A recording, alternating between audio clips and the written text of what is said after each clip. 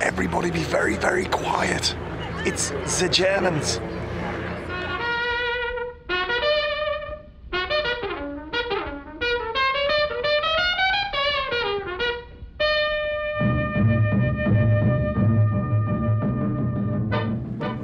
Behind me you can see the F-15 Eagle, and on the other side of that, the American Aviation Hall. Because obviously the whole purpose of the Spring Air Day here at Duxford is to commemorate the 70th anniversary of the arrival of the US Army 8th Air Force here at Duxford to commence operations against Germany. So the next thing we're going to do is take a look inside the American Aircraft Exhibition. And here it is, the American Aviation Hall. God bless you, America. Let's have a closer look.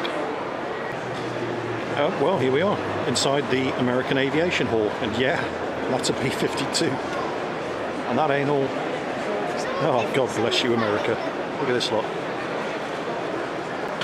I barely know where to start in this place. That is the prototype of the F-100 Super Sabre. You've got a Phantom down there. Look at the size of this B-52. Right, it just keeps going. Not just a B-52 either. There's a B-25 hanging from the ceiling up there. Behind that, you know, I don't even know what that thing is. I'm sure somebody's going to point it out in the comments.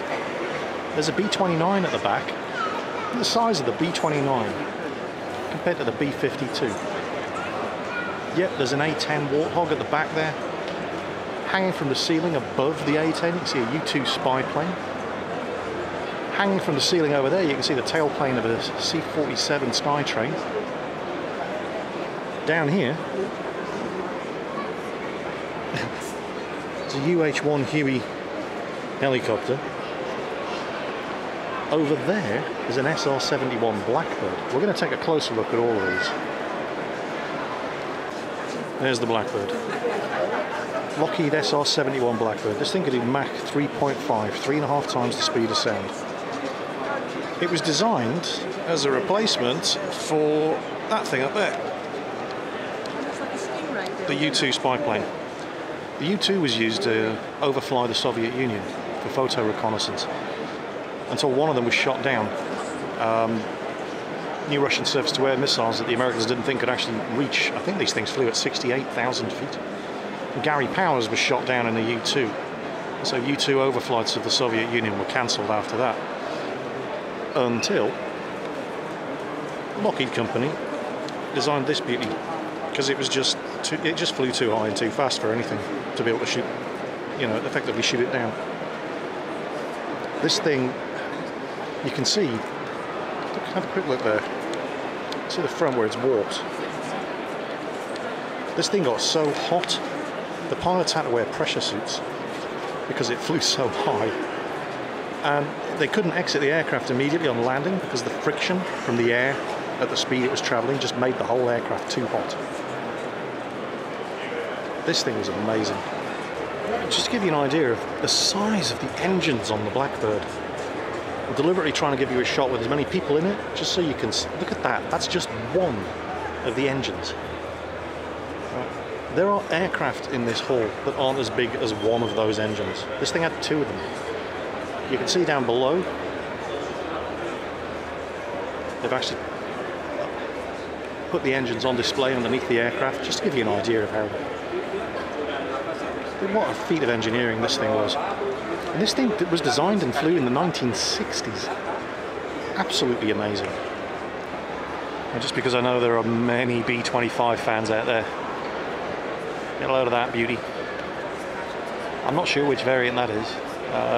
Looks to have 5 forward-firing machine guns, as well as the turret on the top, the 2 at the side, and the tail turret. What a beauty. Question answered. It's a Lockheed T-33. And no, I've never heard of it either. Sorry.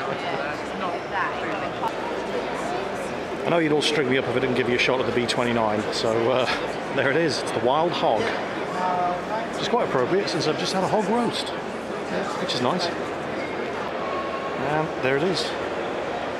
Unfortunately, you can actually see me in the reflection of the glass. This is about as close as we can get.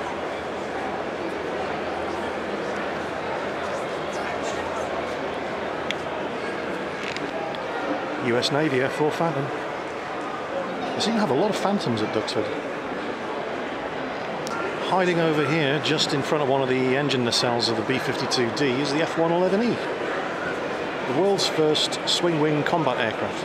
Entered service in Vietnam and was still being used up until the Gulf War.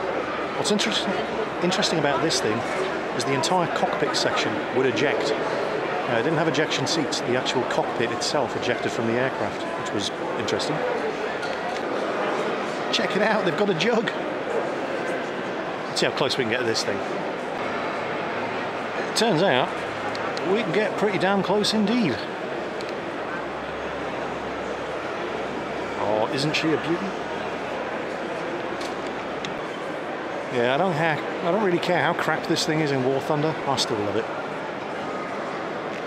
Speaking of things that are crap in War Thunder, I don't have a very good shot of it, I'm afraid. It's just too big. But they have a Liberator. And speaking of things that aren't in War Thunder and definitely aren't crap, hanging from the ceiling, do you know what it is yet? What a beauty, in a sort of really ugly way, of an aircraft. Fairchild Republic A10 Warthog with the 30mm JAU cannon. A cannon that produces so much recoil it will actually stop the plane in flight if you fire it for too long. Of course, the Memphis Belle isn't the only B-17 at Duxford. They've got their own. What a beauty. Parks in front of the Liberator there.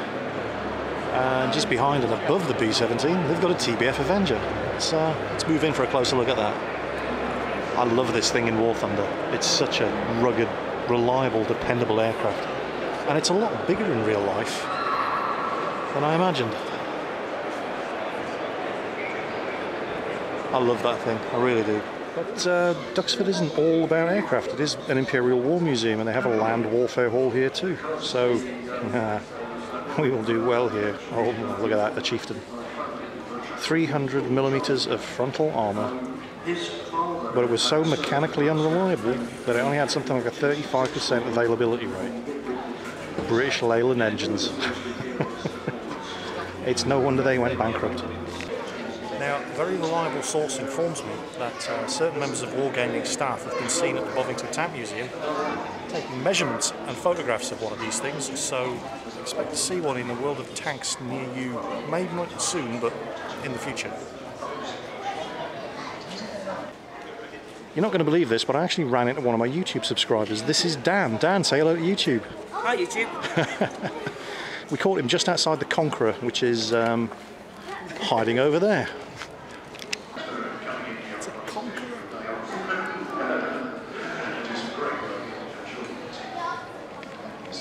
Over there, it's not a T-54 sadly, but it's the next closest thing, T-55.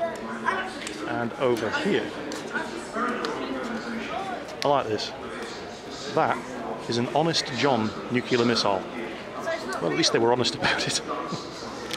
Unfortunately, this is more or less the best shot I can get of this thing, but it's the Comet, and our Quickie Baby loves this tank. And I'm getting quite fond of it as well. I've only just unlocked it myself. I haven't played many games in it, but monster gun depression. Very manoeuvrable. Great tank. It's a scumbag! Oh my god, they've got a Yak Panther. Oh, check this out. Let's get up the side here. You can actually see inside and see the 88mm gun. Check that out. What a beautiful machine.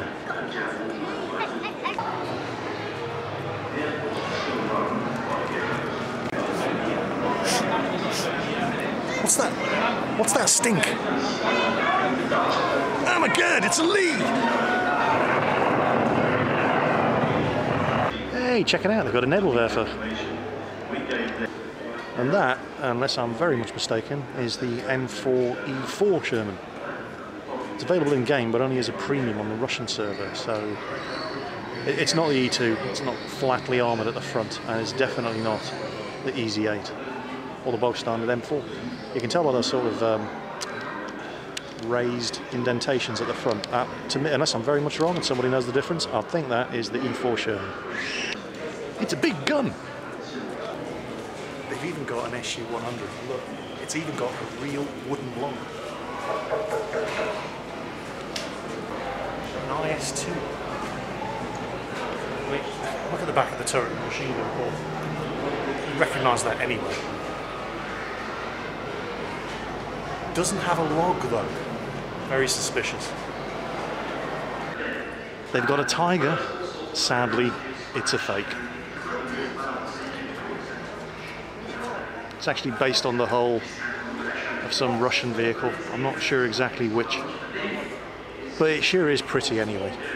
Speaking of Russian vehicles, yay, T-34-85.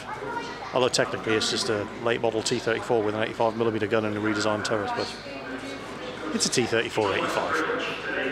I'm not sure about the authenticity though. It doesn't have a log. I must apologise. It does actually have a log. It's a real Russian tank. Check it out. Look, even the IS-2's got a log. Oh, that's authentic Russian, that is, right there.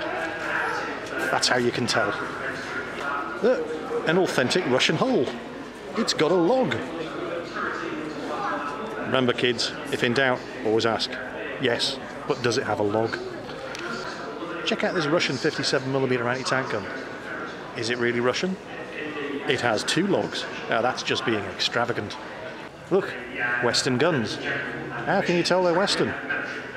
No logs. Oh my god, it's the Germans. But you're not going to believe this, I've actually run into another subscriber. This is Adam. Adam, say hello to YouTube. That's the second guy in about 10 minutes that I've run into. And of course, where do they find me? Looking at tanks. Don't worry, Adam, you get your moment of glory on YouTube the next time this video goes up. It's Herr Lieutenant Gruber's little tank.